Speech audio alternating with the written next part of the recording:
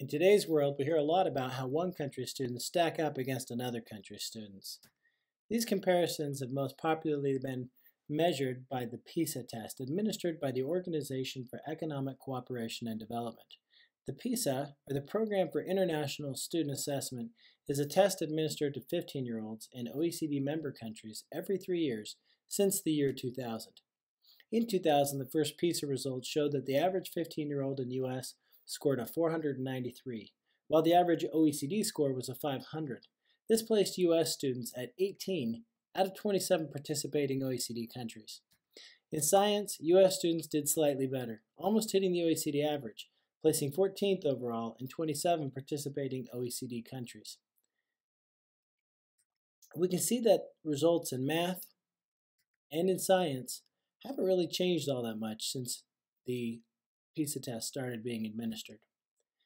In fact, the National Center for Education Statistics recently came to this exact conclusion. This isn't for lack of trying either.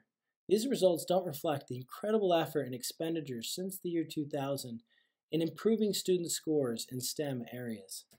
STEM stands for science, technology, engineering, and mathematics. Unfortunately, when most people say STEM, they often mean SM. Engineering and technology remain largely untaught in U.S. public education. When they are taught, it's most often as an elective rather than as part of a student's core education. This is because engineering and technology are not part of the core curriculum. Even the schools that do teach engineering and technology have to make sure that whatever they do with engineering and technology aligns with established core standards. This may be because of findings from research that indicates that students struggle with even some of the most basic mathematical concepts, such as variables, functions, and how to apply math to real-world problems. An unintended consequence of dealing with this apparent deficiency is the winnowing of education to focus on the basics. The notion is that spending more time with subjects the students struggle with will improve their understanding of that topic. While increased time on task may increase test scores, in practice what happens is that many students that underperform in language arts and mathematics must spend extra time engaged in these subjects, whereas those that perform well may choose the time for other activities. Thus, overall, the result is a reduction in non-essential school topics. This is problematic. Interestingly, research shows a strong correlation between mathematics performance and computer programming, and this relationship goes both ways.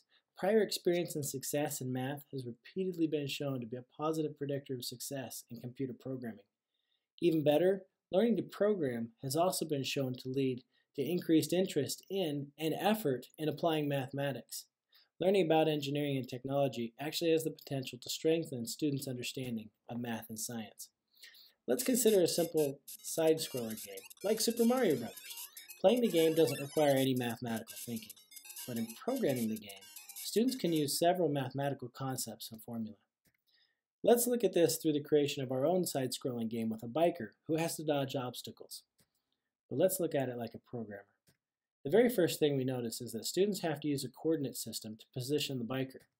To move the biker, let's suppose the students have to change his position on the x-axis by 2 points. Every time I press the right button, the biker moves 2 steps to the right. Remember that one of the most basic mathematical concepts students struggle with is the notion of variable? In this game, creating something as simple as a score for, say, jumping over a log is a great way to introduce and use variables. Look at my score now. So far, this game isn't that exciting. Let's throw things at this biker. That always makes things more exciting, right? Detecting the difference between the biker and the log was easy. We only had to see how close they were to each other on the x-axis. But what about this paintball? It's coming at him on an angle. It's a lot harder to detect the angle that is coming at him. Let's look at that again in slow motion, and let's put our programmer glasses on. We know the x and the y of all of these objects, so we can use the Pythagorean theorem to figure out how far apart they are. And in this case, change the background color as a warning to the player that he's about to get splat. In this simple game, a student would utilize concepts such as coordinate systems, variables, order of operations, functions, and even the Pythagorean theorem. Just think of it. When a student asks, when am I ever going to use this in real life? Instead of telling the student on the test next week, A teacher can say, in this cool game you're going to make. Why might programming in this way help mathematics? Well, consider that this blue shape represents the idea of a function in algebra. And let's suppose this red shape represents the idea of a function in JavaScript. Individually, we see each of these shapes as a square. But if we have the ability to see them both at the same time, what do we see? We might recognize that each is a side of a shape with greater dimensions. Understanding what a function is from its many different angles might just be more useful than spending more time looking at a function from a single direction repeatedly. Instead of giving students who struggle with mathematics an additional hour of the same thing, perhaps showing them a different side of the cube will help them to understand it better. Why does every student learn about biology, history, chemistry, language arts, and physical sciences? One view is that learning about these subjects better helps us to understand the world we live in. As we better understand the world, we gain better control and mastery over it. Well, technology is part of the world we live in today, and there's every indication that the world is becoming increasingly technological. If we want to have power over the technological part of the world that we live in, we need to learn to understand it. We need to study it. Many school administrators and legislators realize that mastering technology is important and that students should be learning more technology at an earlier age. In Utah, we have a business group that's promoting that all students have technological training by 2020. Similarly, we have a technology advisory group that recommends changes to states' legislators who are advocating for improvements in technology education. But consider that we're this yellow dot here, and the technology we want to master is here. The logic is that if we move toward the goal, we'll eventually attain it. Unfortunately, many proposals don't go far enough. You see, technology is also moving forward.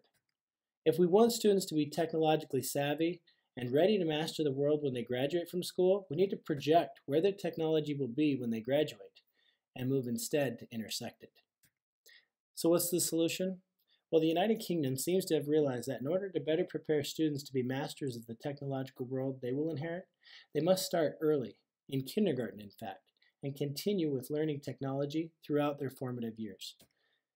By the end of 8th grade, all pupils ought to be able to understand and apply fundamental principles and concepts of computer science.